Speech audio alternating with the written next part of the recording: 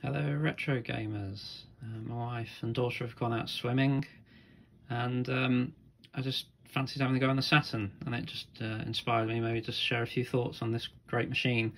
I got a bug a few weeks back from CEX, which is not often where you expect to find Saturn software, but I'm actually fired it up for the first time today. So it's a 2D platformer which the Saturn did really well.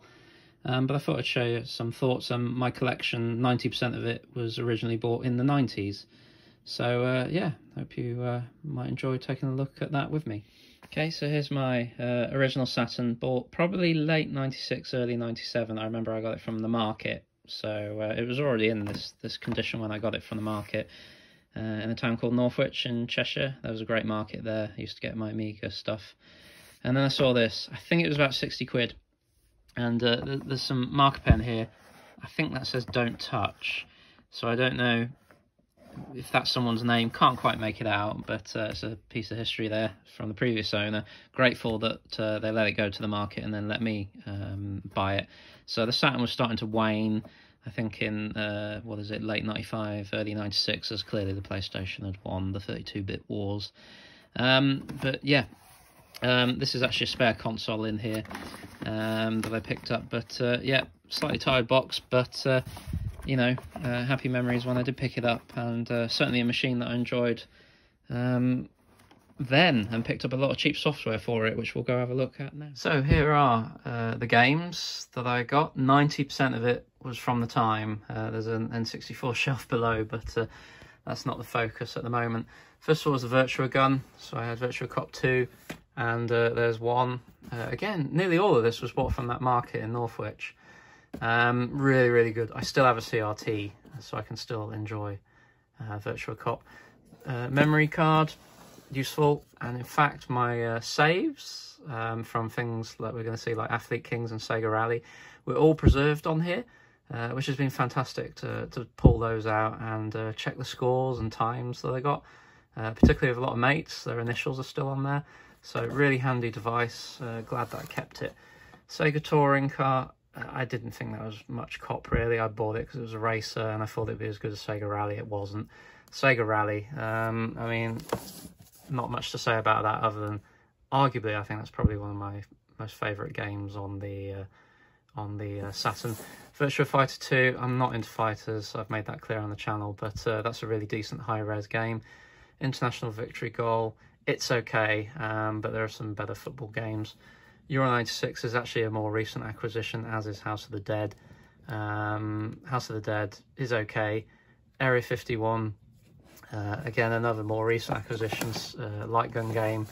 That's a lot of fun. I remember playing that in the arcades when I went to university, so I've picked that up to enjoy it again. Now this is fabulous. Admittedly, I only played this for Outrun. It didn't have the original Ferrari branding on the car, if I remember rightly. But it's an arcade, almost an arcade, well, it's an arcade perfect conversion, and runs at 60 FPS, I believe.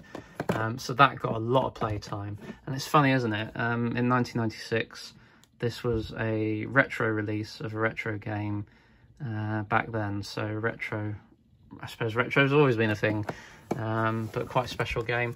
Bubble Bobble and Rainbow Islands, I remember getting that from the market. It's okay. I mean, I probably would have been tired of playing Bubble Bobble and Rainbow Islands by then on the Amiga.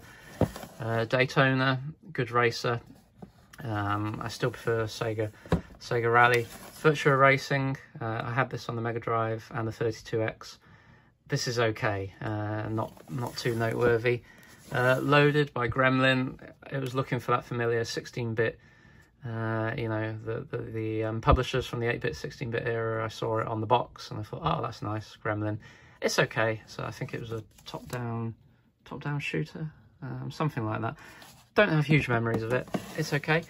A better soccer game than International Victory Goal. Yep, Sega Worldwide Soccer 98. Got that at the time. Yeah, it's okay. I've got 97 further down here. Tomb Raider I've only got recently. I believe it was launched on the Saturn first, not the PlayStation. It's okay. It's an okay title. It's pretty good, but obviously I'm playing it now, not back in the 90s. Daytona, the non-championship circuit edition. Yeah, it was okay, a few frame rate issues on that.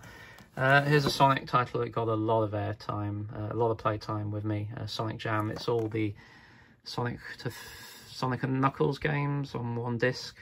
What I like about this one is I don't think they're emulated, or some of these aren't emulated, they're actually ported.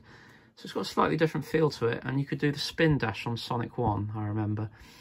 So, yeah, that got a lot of playtime. Panzer Dragoon, not Panzer Dragoon Saga, unfortunately. It's a shooter. I played it a little bit. I'm going to be honest, I didn't spend a huge amount of time on this. It's okay. Now, what I did spend more time on was the Lost World. Obviously, Jurassic Park in the 90s was huge. I did play this a lot. And I got stuck at one bit where I think you're going underneath the Diplodocuses as the compy, the small veggie dinosaur, I guess. But anyway, Vegisaurus. Yeah, I enjoyed playing this. I thought that the music was great. I seem to remember the music being really, really good on this. Alien Trilogy. I didn't play this much, I'll be honest. I didn't get much time, so not many strong views on that. Magic Carpet really was better as a PC game. Played this a little bit on the Saturn. You get a nice big chunky box on that. Anything from Bullfrog I would buy. Command & Conquer, I mean, it's a great game. Really plays better on the PC, if we're honest, with a mouse and keyboard. I did play this a fair bit on the Saturn before I had a PC that was capable of doing that game justice. World League Soccer, this one's okay. Didn't play it that much. NBA Jam, I think I'd grown tired of this by the 32-bit era. I played it a lot on the Mega Drive, so it's okay, but I think I was just worn out of playing that game by then. This is my favourite soccer game, football game on the Saturn, Worldwide Soccer 97. I know I have the 98 edition over here. I think I played this more. 98 was not a huge jump, to be honest. So yeah, a lot of time spent on that. Virtua On, I think I picked up at a boot sale 10-15 years ago. I've not played it, so no comment. Sonic R, yep. I think we were looking for a really good Sonic game, weren't we, on the Saturn? This is okay. I mean, it's okay. I did play it a bit. Sort of racer, you know, running game. Oh dear, this disc needs cleaning up. I don't know what's happened there. I don't know what all that grot is. Anyway, it's okay. It's not maybe the Sonic we wished for. Sonic 3D, I had this on the Mega Drive. I didn't really play it much more on the Saturn, but I just picked it up because it was a Sonic game at the time. Theme Park I got recently. I preferred that on the Amiga, you know, mouse and keyboard. Wipeout, good soundtrack. Probably better known on the PS1. Yeah, it's okay. I find it too twitchy, too difficult to control. Yeah, I think this is a PAL exclusive. I actually enjoyed this. I must admit, I'm not a huge rugby player myself, because I'm quite slight, and I grew up in Wales as an Englishman, and I was quite skinny, so I got absolutely battered. So my memories of playing rugby are generally unhappy ones, but it's a PAL exclusive. And I enjoyed this, actually. I thought this was a good game. This was obviously at the height of Joni Lomu's fame when he was playing for the All Blacks. Yeah, as I say, really good sports title. Yeah, put a lot of time into that. This I got at a boot sale 10-15 years ago. I'm not huge on fighters, but it's a decent enough iteration of Street Fighter. Athlete Kings, this is fantastic. I mean, this, my friends and I played a lot. Still got those scores on the memory card. I can well recommend this. I believe on the PlayStation, you know, was it Track and Field, was highly regarded. I never played that, unfortunately, but I did play Athlete Kings, and this was really, really popular. We pumped in a load of hours into this. Really good couch game, game with friends. Max TT, yeah, this box is in good condition. It's an okay racer. I'll admit I still prefer Sega Rally, but you know, plays well enough. I put in a few hours into that. Last Bronx Fighter looks really, really good. I remember that. Nice high resolution graphics. It's yeah, it's okay. Olympic Soccer. Yeah, I played this a fair bit actually. It's a bit crummy. It's a bit funky on the controls, but I liked my football games, and yeah, this one was okay. It was okay, not earth-shattering. This is the game that I remember playing with my friends a lot, though. FIFA Road to World Cup '98. I did have the multi-tap, so we could play 4 players. It says up to 8 players here, so I guess would you need 2 multi-taps? Yeah, we played this one a lot. I thought it was okay. FIFA Road to World Cup '98. Yeah, I remember mates and I played it a lot. NBA 98 I got more recently, and I'll show you why. So not huge nostalgia for that. And then this I've got more recently, Street Racer, which I've heard's a good fun kart game. I haven't actually played it yet. Now here's the real special discs. So let me just put those on the table. And okay, so I brought those discs down. Johnny Bazooka Tone. These are the loose discs. International Victory Goal. It must be a duplicate. Crime Wave. I must play this. Oh, demo. Right. Okay, shows you I haven't played it. Right. Here. So I have NBA Live 98 and John Madden 98. There is a reason why I have these, and I acquired these more recently.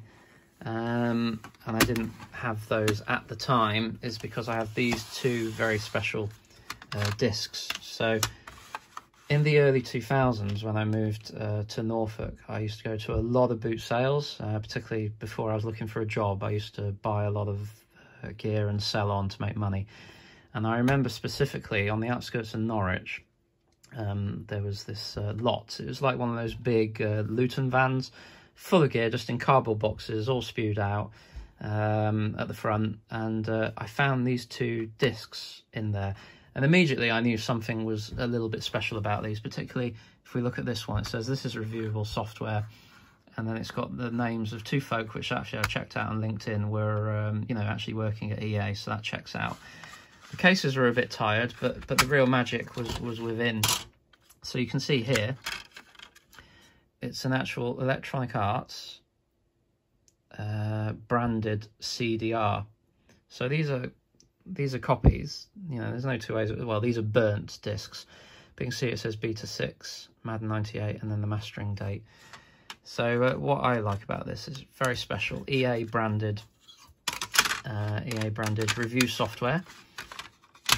So I've got Madden. Madden. Oh yeah, look at that. It says Madden. Oh no, NFL, National Football League. Madden NFL, and then similar for NBA Live 97, Beta 7. Again, EA branded CDs. So basically, I just bought. Madden 98. I thought I had NBA Live 97. I've actually got 98. But anyway, I've bought these to compare the differences between the retail disc and the review copy. I can't remember. It's been several years since I've looked at this, but I think they are essentially the same. This reviewable software, I know it says Beta 6 there, but I can tell by the files and the contents, by running, like a comparison. I think they're the same. Unfortunately, I have only been able to play these discs once. A friend had a mod-chipped Saturn, and they ran. On my Saturn at the moment, I do have a pseudo kart, which allows you to play, burnt discs and, other region games. But for some reason, these don't boot using the pseudo kart. But I have seen it play on a chipped Saturn. So yeah, that's my Saturn collection. I'm very fond of the machine, and still am. So what I'm going to do this afternoon is try out Bug. So a huge fan of the platformers from the 16-bit era. This obviously continued into the Saturn era, but by then obviously most things were going 3D. So it was an interesting time for the Saturn. It was a shame it failed, but I look forward to trying some of the best platformers and the best games that I didn't get at the time on the Saturn. And this is one of them, which I'm looking forward to having a go at for the first time. Anyway, thanks for watching. I hope you enjoyed my trip down memory lane of the great Sega Saturn. Thank you.